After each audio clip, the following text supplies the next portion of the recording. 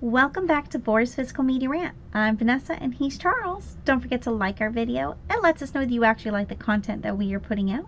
It also helps YouTube algorithm get more of our videos out there for people like you and people like us. Don't forget to comment down below and keep subscribing.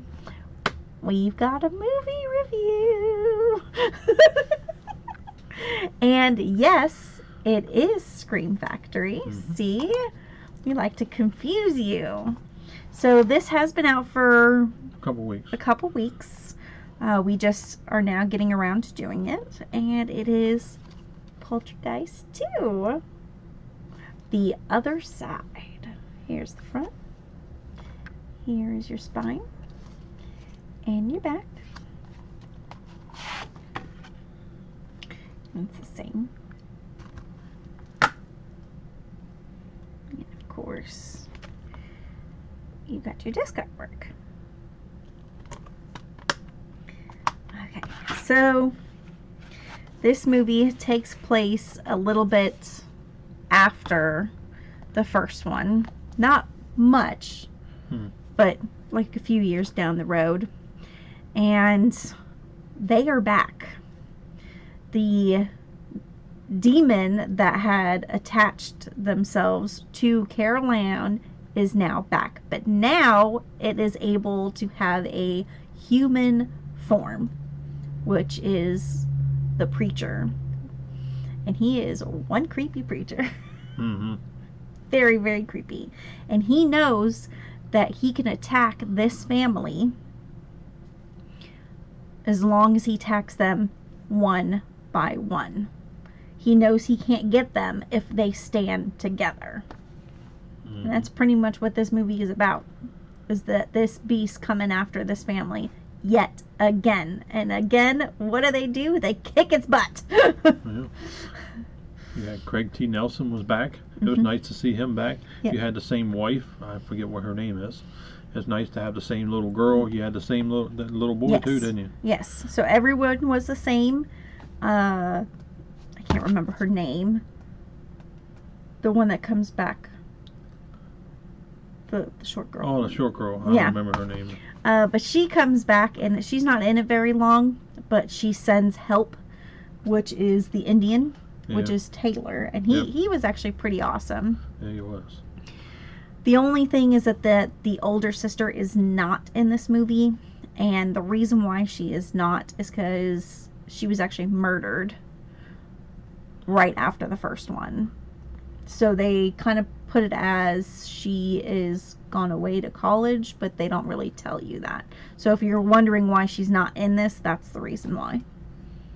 Yeah, there's a lot of bad things that happen Throughout all of these films. Yeah.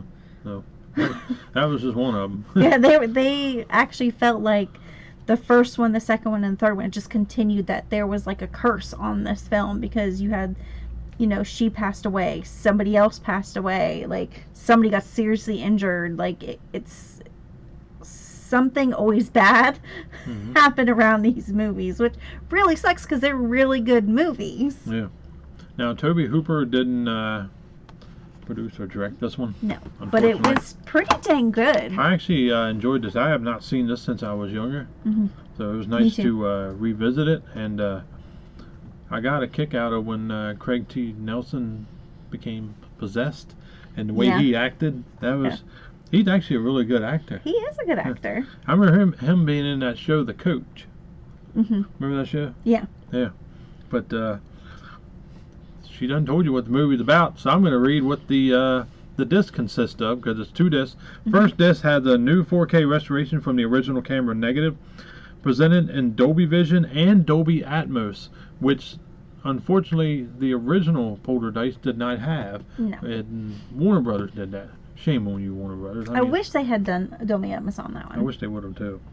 Audio commentary, writer, producer Michael Gross. Audio commentary with webmaster of the Poltergeist fan site, David Fertney. That is it for disc 1. Disc 2 is your Blu-ray. New restoration from the original camera negative, presented in Dolby Atmos. Audio commentary with Michael Gross. Audio commentary of David Fertney. Robbie's return interview with actor Oliver Robbins. The Spirit World interview with the visual effects teams Richard Edlund, Steve Johnson, and Screaming Mad George. Ghost of Geiger, a look at the contributions of artist H.R. Geiger, featuring rare photos and illustrations, and interview with friend and agent Les Barani. They're back, the making of Poltergeist 2, Monster Shop, Ghostmakers, the Magic of Poltergeist 2 theatrical trailer, TV spots, and still gallery. So it definitely comes pretty well stacked. Yes. Now, I don't know about too many new features in this, to be honest with you, because normally when it comes it usually says new, but Yes. I assume it's everything porting over, but I could be wrong. But I love the fact that in the first one, Carol Ann says they're here. This one, she's like, they're back. yeah. Now, Poltergeist 1, Tobe Hooper directed it. Poltergeist 2, Brian Gibson directed. So that doesn't matter. Do you know Tobe Hooper's in a league of his own? This one was done really well too. I actually rather enjoyed it.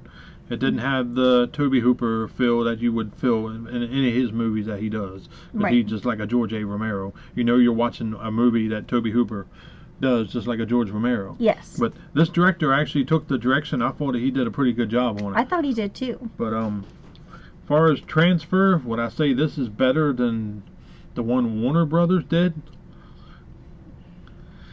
I would say it damn close. Yeah. They really did a good job on it. I kept looking just to see if I can nitpick anywhere. I didn't really find anything. The movie was dark when it needed to be dark. It was bright when it needed to be bright. Yep. I mean, I didn't see any blur. No. Especially during the rain part when the preacher comes to the house. I figured we would see a lot more blur in that, but I didn't see any of it in there. I thought they cleaned it up pretty damn good.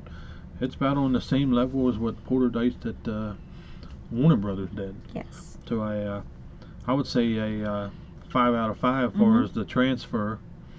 Special features, I mean, I would probably say a 2.5 out of 5 because there's really nothing new.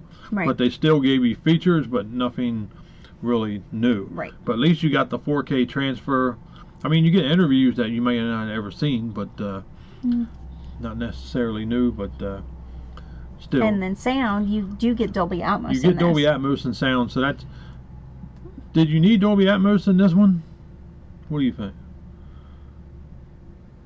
You didn't really notice too much the.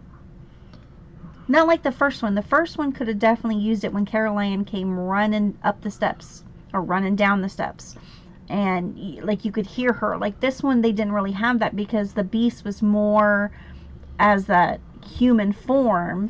You could still hear when it was the chase and the rain and everything. You could hear it going around your speakers all around. I mean, that had a pretty good part. So I guess it motivated the speakers a little bit, but nothing like too immersive, like you know.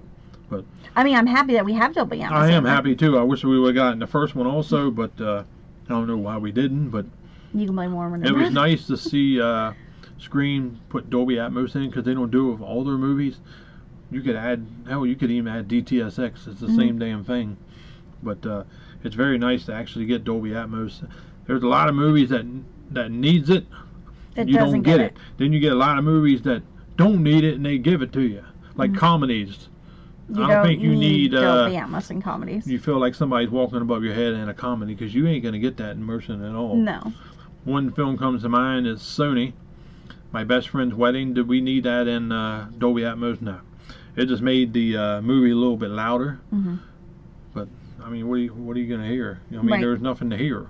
So, but it's nice movies like this where it's kind of like paranormal. Yes, because that definitely uses the Dolby Atmos. Yeah. When you need it. I just wish companies would take that into account. Put it in there when it's needed. Just don't put it in there just because you got Dolby Vision. Unless you license them both out and they got to go together, then by all means. But there's a lot of stuff, a lot of times you don't need it, especially when it comes to comedies. That's just stupid. Now, animated movies, I think works pretty well. Yes, because there's a lot of movement normally in animated movies. But there's a lot of fast movement in this movie. No blur. I really enjoyed it. So, as far as overall, to rate this movie, overall 3 out of 5. A 3 out of 5? Yeah. Because there's no special Because features. the special features, and Mhm. a lot of people will go with special features because I can't rate it higher because of the transfer and the Dolby Atmos. Right.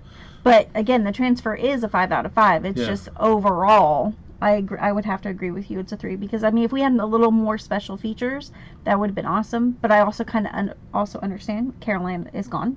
Yeah.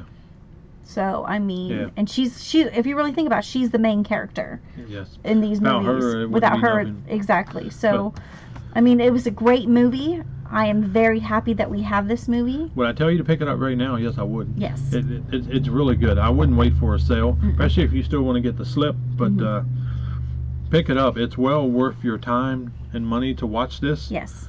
Watch them back to back. Watch 1 and 2. I mean, if you've got the third one on Blu-ray, watch that one too. We unfortunately do not have that That's one. exactly what we did. We watched the first one because I wanted to revisit the Tobe Hooper version, and then we did a review on that. And I'm like, we need to watch the second one because we've had it, we got it in for review, and we haven't done it yet. So, but I wanted to kind of wait a little bit longer.